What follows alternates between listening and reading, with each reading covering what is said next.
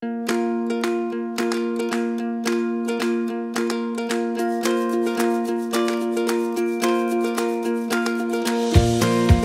it is, PHP 7 is finally out there after a long wait. It is in 7.0.0 general availability, we're out of the RC stages, and we're ready to go. There's a couple of reasons, there's actually a lot of reasons why we should be excited about PHP 7, and I'm going to show you what it is all about. So let's have a look.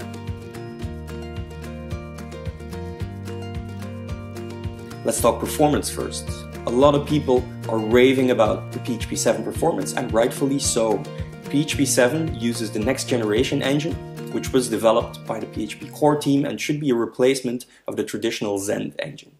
It's supposedly twice or even 3 times as fast as the Zend engine on PHP 5.6. Now that all depends on who you're asking and what the agenda of that person is. We all know about benchmarks. We all know that you have lies, damn lies, and statistics. Same thing applies to performance benchmarks. Let's start off with the main new feature. The main new feature in PHP 7 is the scalar type hints. We pass along an integer or 2 integers to the add function and we add these numbers. By default, we're in coercive mode. That means if a value is not the type that is suggested, but it can convert it to that type, it won't really complain much. So in this case, we add integer 1 and integer 2, which would result in a value called 3. If we do that in the second var dump, it's a string, but it can be converted to integers. We've commented out a section here. If we comment it out, it will enable a strict mode, and that strict mode will generate an error because the second one is not an integer as suggested, it is a string. Second feature is the return types. We can not only pass along scalar type hints, but we can give a return type or hint a return type. So we place a semicolon and then the type of value we expect. So what we're doing here, these should be integers, as I specified here, but I'm actually casting it to a string. In the default coercive mode, it won't cause any problems. See? It results in a 3. But if we would enable the strict types, strict type mode, again, a type error, an uncaught type error will be thrown.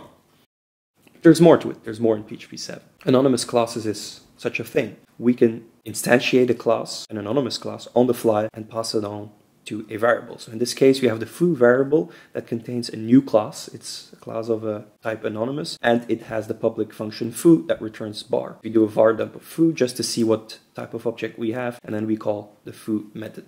It returns an object class at anonymous, and then again the output of the method, the foo method, which returns bar. Let's talk about an extra feature for closures. We have a class called foo, and it has a private property called foo again. Next up is a callback that returns the foo property of this, so of the this context. If we were to run this in PHP 5, we need to bind the object to it because there's no this context here. You bind it and then you can execute the anonymous function. In PHP 7, there's a quicker way of doing this. You just take your callback, execute the call method, and directly pass along the object, and you are good to go. It returns bar twice. Let's talk about generators for a minute. Generators are interesting language constructs to perform iterations. Language construct yield that is used by iterators. So if you would iterate over that function, we would use yield to return those values. So in this case, it follows all the yields and it returns them. So if you do for each of the gen function, and we take every value and assign it to the val variable, it will echo that or it would output that value. So in this case, we have yield 1, yield 2, and then it takes other variables or other yield values from a secondary generator. A generator is called gen2. It returns yield 3 and yield 4. 1, 2, 3, and 4. So what I'm doing here is I'm creating a generator, and that generator yields 1 and 2, but there's also a return value. So if we would iterate through this, nothing much would happen with the return value. The return value would be ignored, but we'll do yield 1, yield 2. But there's a new method in PHP called on that generator that will return the return value. 1 and 2 will be returned by the for each, and by the separate call, we would get the return value of that function. 1, 2, and 3. Feature number 7 that I want to highlight, null coalesce operators. Imagine we have this array. This array contains a key foo with a value bar. If we were to use ternary operators to do an if construct and return the value to a variable if it exists, and if it doesn't exist, assign another variable, we would do it in such a way. There is a shorthand to immediately return it. So we do array foo, double question mark, not set. So if the array foo is set and it's not null, it will be immediately returned. If not set, will be returned.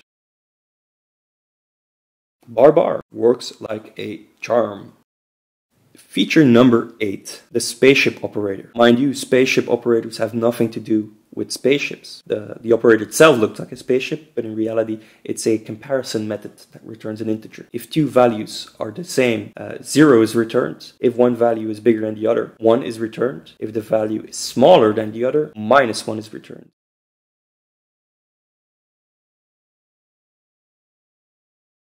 Feature number 9. And feature number 9 is actually a big one. It's both a feature and a backwards compatibility break. As of PHP 7, errors will no longer behave in the way they did. They behave similar to exceptions. Exceptions and errors both implement the throwable interface. If an error occurs, it is throwable and we can catch it with a catch construct and we can retrieve the message. It has a similar interface to exceptions.